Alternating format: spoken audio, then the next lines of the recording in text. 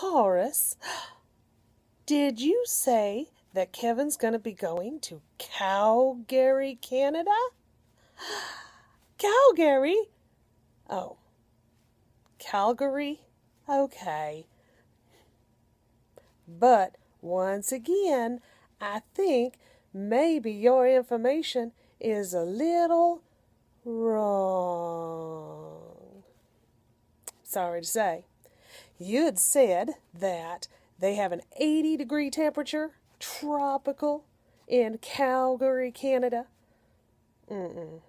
I know Canada's chilly. I like to sleep in barns and inside when I'm in Calgary, Canada.